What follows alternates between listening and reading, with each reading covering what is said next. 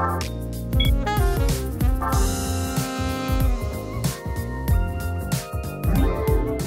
there, it's Derek here from Pacific Coast Auto in Japan. We're looking at a 2006 Porsche Boxster. This one here, the sports package version in left-hand drive, bought from auctions here in Japan for export over to Canada. This one has 103,000 original kilometers. This is the original auction inspection sheet there. And we'll take a look at the condition of the car before we export it over there.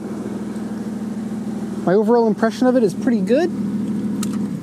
The main issue with it is interior has a little bit more wear than you would like. Other than that, it's really not too bad. It's a pretty nice car.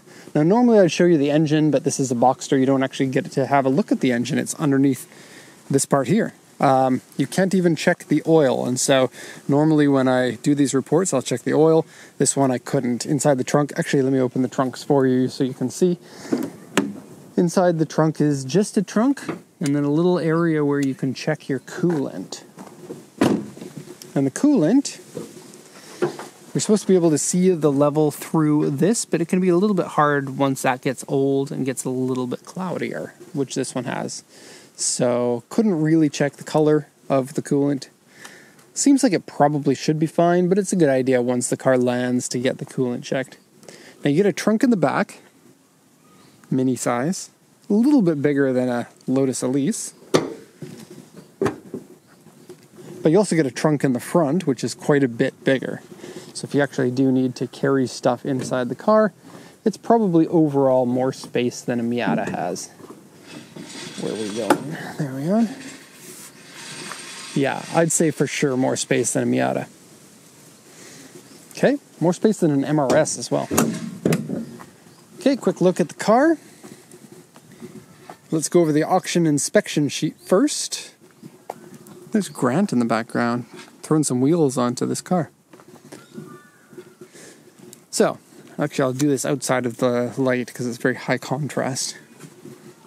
So, 2006 Porsche Boxster Sports Package. This is an auction grade 4 with an interior B. I'd say maybe interior C is justified for this. A little bit windy today. Maybe B, maybe C. 153 kilometers on it. 6-speed manual transmission. This is the 2.7 liter Boxster 4. You can also get it in a 3.2 for this generation. And then later on you can get it as a 2.9 and 3.6 when they upped the engine size. I will say the 2.7, I'm not sure of the exact power of that, but it should be somewhere in the range of about 200 or so. It's fun to have a less powerful car if you intend to enjoy the handling of the car. High-powered cars tend to make the car a little bit less fun to drive when you're trying to be good at handling until you become a pro driver, I suspect. Anyway, that's my experience with it. Power steering, power windows, leather, airbag, alloy wheels, spare key, comes with history papers, an owner's manual, and various other paperwork. The sales points here, that's blowing around too much. 18-inch wheels, they are the stock wheels, as you can see. It also says PASM, which is probably an acronym for something I don't know. Grant, do you know what PASM acronym is? Not a clue. That's probably something for traction control or something stupid like that. Seat heaters, there's only 2 seats in this, so seat heaters on both. Sports tailpipe. Now I looked at the exhaust, it looks aftermarket, but at the same time not aftermarket. I'll show you in a sec here. Half leather seats, reverse camera, xenon headlights, yellow calipers on the brakes. That might be part of the sports package, and it does look quite nice on a black car like this. Okay, and toll collection box for Japanese highways. Now the report here says exterior has small scratches, small dents, interior is dirty and has wear. The windshield has a rock chip, and I had special instructions to get pictures of the rock chip, which I'll show you as well. Front underside scratched and dented. Hood damper doesn't work, and trunk damper doesn't work. You also have A on the front bumper, quite a few of them. AU over here. A, W, and AU. The W is a repaint. Repainted door is actually not bad at all. I didn't even notice that it was repainted, so that's a good sign. And I actually didn't have a look at the AU here, personally, so let's have a look at that. Okay, yeah, it's actually a little bit bigger than I would have thought. Here it is, but the good news about this damage is that people see the car from this angle, so you're not going to be seeing that. You'll know that it's there, but honestly, nobody else will. Okay, that's all for that auction sheet. Let's go for the walk around the car. Okay, so Porsche Boxster. I haven't had a chance to drive one like I'd like to drive one. Of course, I've driven one around the block. Feels good. I think these engines sound good, and I think I would really like it to drive one. So it's a shame I haven't had a chance to drive it more than, I don't know, I've driven probably in my whole life about 10 kilometers in a Porsche Boxster. Not enough to really get a good grasp of what it's like, but seems to have a decent chassis, seems to have a fairly peppy engine. It's not a 911, but it's cheaper than a 911, so there is that. And I also feel like a 911 is kind of wasted on a lot of the people that buy them. I'm not calling anyone out, but if you want a 911 for the image, you're getting it all wrong. The 911 is such a peach of a car when it comes to driving it, and a Boxster, theoretically, should be better than that because it has an engine in the correct location. Now, Porsche intentionally keeps their 911 as the flagship, as they should, but I think a lot of people kind of undervalue the Boxster. Okay, so let's take a look at some of the details here. We have a little bit of fade on the Porsche logo. Headlights have gone cloudy. Now this one's going to Canada where you're supposed to change the headlights anyway, so it's not really a big problem. These headlights just point toward, steering wheel on this one is on that side of the road, which matches Canada, so that's great. But right now the headlights point this way, like they're flat here and then up here, and then like down here, right? And that's the opposite of what you would need for Canada. So you're supposed to change the headlights. Some headlights can be adjusted. I don't know if these ones can. Check on the internet. People there are smarter than I am, so do check that out. The fog lights also have the same issue. And the front area, exclusive to the front bumper, seems to have about 10 to 15, maybe a little bit more rock chips. Here's 3 of them all lined up together. Here's another one. Here's another one. Here's another one. Okay.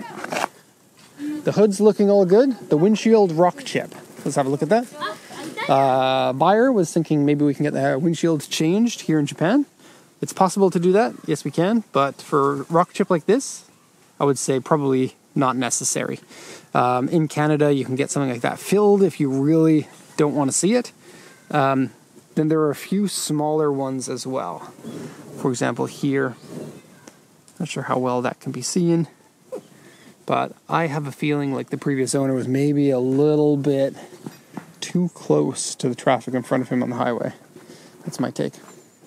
Okay, coming down this side, the fender actually has a few small scratches. 1, 2, 3, maybe 4 there. They're all very small. You're probably going to be able to polish those ones out. What you won't be able to polish out is this scratch here by the door handle.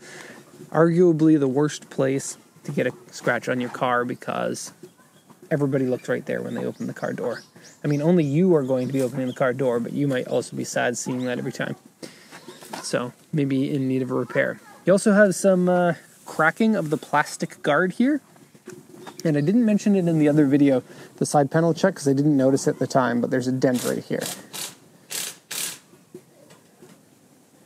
There's also a dent up here that's rather small. I did take a picture of this, but not part of the video. Okay, and then this part here, it just cracks from heat expansion or thermal expansion and contraction, and then they have to be replaced every once in a while. You can just peel this off and a body shop can put a new part on. Purpose of it is because the front tire is going to kick up some rocks, and if you don't have this, you're going to get a big area of rock chips right in that area. They've known that for 50 years on cars and have been putting those rock chip things on accordingly. Back bumper's looking pretty good. This is an automatic spoiler, so I believe it's automatic. There's a button to raise it if you want, but it's kind of a derpy looking spoiler. It basically just struts out like that, another 10 centimeters up, and doesn't even really look like a spoiler, but it is functional, and it's going to help you at speed, mostly with the top in the up position, I would think. And I think that it comes up at speed as well, like over a certain speed, then it'll come up. You have a crack in the lens there. Wasn't noticed by the auction inspector and should have been. And some fade on the Boxster logo. Okay, I'm not sure what M's company is, but it sounds good company, and then you can call them if you want. The phone number's on there. Wouldn't that be funny if all the viewers called, "Hey, can I talk to M? I want some company." Okay, this side is a lot cleaner than the other side. It doesn't have, well, other than that one that's down there on the sill, it doesn't have any scratches or dents that needed to be talked about. So it's looking pretty good. Good. Loving those yellow calipers, and that's on the front and the back. You've got a 4-piston caliper on the front and a 4-piston caliper on the back. Unless that's the sliding caliper. No, that's monoblock. 4-piston, just smaller pistons. Oh, and here's something. The front and rear tires are both no-name tires, which isn't going to cut it on a car that performs as nicely as this one does. I highly recommend getting those upgraded and then just using these ones for burnouts. They're different, or whatever you want. You don't have to do burnouts. They're a different size front and rear, so you can't just swap them. What size? A 235/40 R18 and a 265/40 R18. Going into the car now, here's where we're going to see the defects on the car, and I got to show you a few things. The door cards got quite a few little chips in the paint along here. This is something you can open. You can store tiny things inside there. It's also generally a little bit dirty and needs to be clean. This handle is loose. You see how it's not lined up properly? Okay.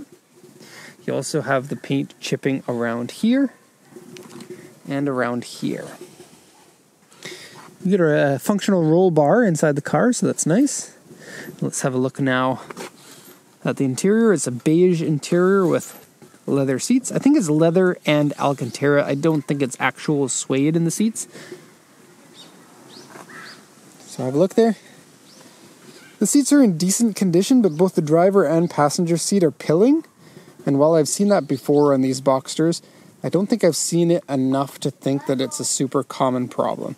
I think it does happen, but I think it has to do with what kind of a driver it is that's driving it, potentially, because I've seen more that don't have that, even higher mileage ones. Okay, going in here, this screen does a weird little flash dance. That was a weird word to say, but it needs to be replaced, and it looks like it doesn't display anything, and that's where your warning signals will be.